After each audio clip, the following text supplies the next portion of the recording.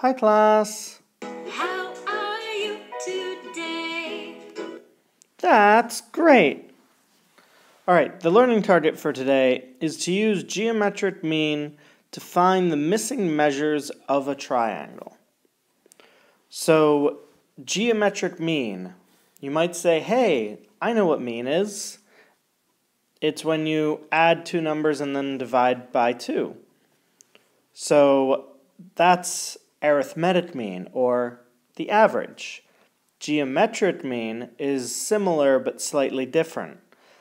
What happens here is you find the product of the two numbers and then take the square root. But there's also a method that we're going to learn that uses proportions, and using that method will help you find missing measures of triangles. Let's get started. So for the first example, we have find the geometric mean of 6 and 15. So when you deal with geometric mean, here's how you're going to set up every example.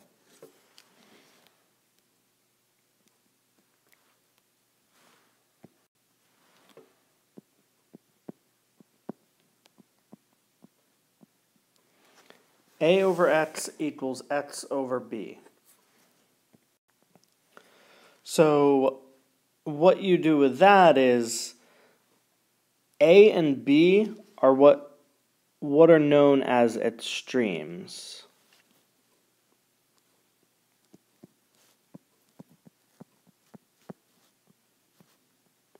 These are the numbers you're trying to find the geometric mean of. So in this case, 6 and 15 are your extremes. And then x is your geometric mean.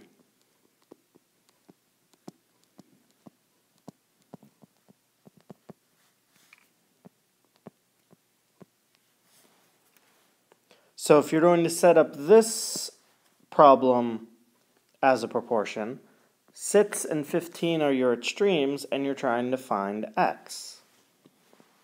So you would say 6 over x equals x over 15.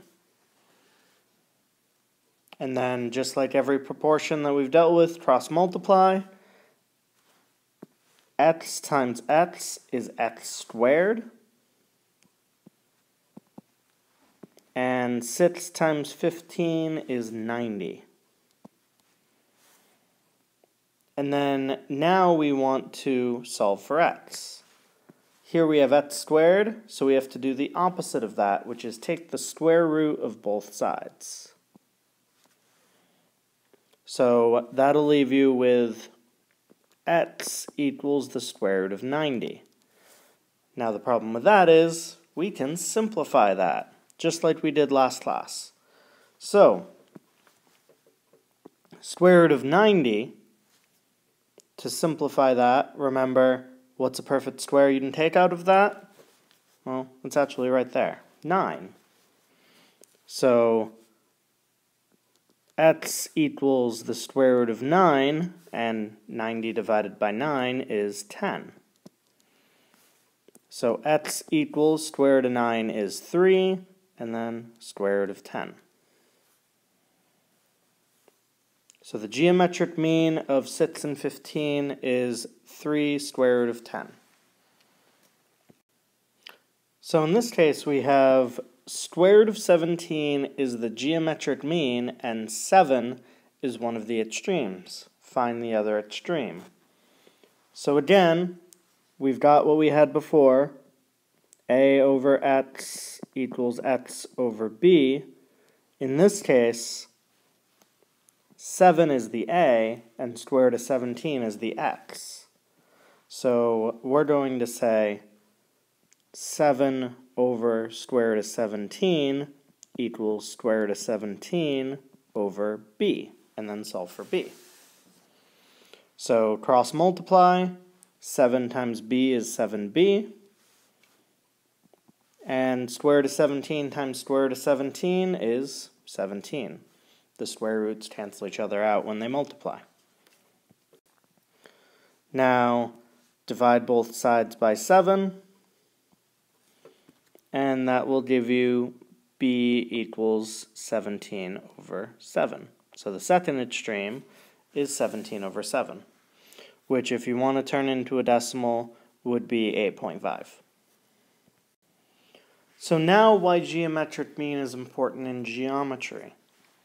So there are two cases that geometric mean can be used in geometry, both of which deal with right triangles. So in this case, we've got a right triangle, P, Q, R, and we've dropped an altitude in the triangle. So with the geometric mean, we can find out different lengths in this triangle. So if you have a right triangle and you drop an altitude, different proportions get set up.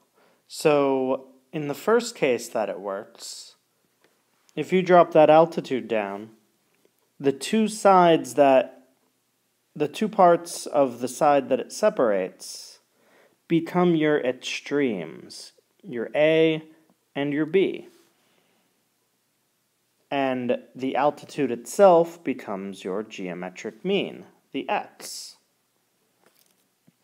So if I give you a triangle, and the triangle is A, B, C, and I drop an altitude to point D, and I say that BD is 3, and AD is 5, and I want you to find the measurement of the altitude. You would set up a proportion saying 5 over x equals x over 3. Cross multiply, and that would give you x squared equals 15. Take the square root of both sides, and you would get x equals the square root of 15, which can't be simplified at all, so that would be your answer. And you might also get cases where the side you need to solve for is one of the extremes, and they actually give you the geometric mean, in which case you would learn what we just did in the last example and do it that way. Now for the second example that I mentioned. The second way that you can use geometric mean in right triangles is to find one of the measures of the triangle, one of the legs. So, in a right triangle, as you should know, there are 3 parts, 2 legs, the parts that touch the right triangle, and the hypotenuse, the one opposite the right angle. So, in this case, the geometric mean is the leg. So if you're trying to find for one of the legs, x, then the extremes will be the part of the hypotenuse cut by the altitude that is connected to the leg. So this would be your A. And the other extreme would be the entire hypotenuse. That would be your B. So in this case, what's going to happen is we want to find the leg AC, and we're given the 2 parts of the hypotenuse, 5 and 4. So first, you have to set up the proportion. The geometric mean is x, the leg. One of the extremes is the part of the hypotenuse that connects to the leg, That in this case would be 5.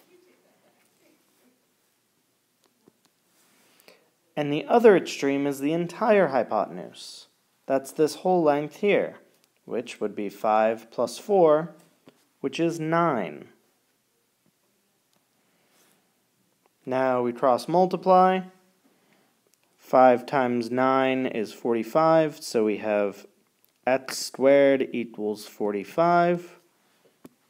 Take the square root of both sides. And that gives us x equals the square root of 45, but that can be reduced. We can take a 9 out of that. So x equals the square root of 9 times the square root of 5. Which is 45 divided by 9 is 5. So x equals 3 times the square root of 5. Alright, that's it for this lesson. As per usual, please take notes, all the notes, and take a picture of your notes, submit them to eBackpack. Have a good night. Wait, you still haven't submitted your notes yet? Why not? Submit them now. Don't wait. Submit them now.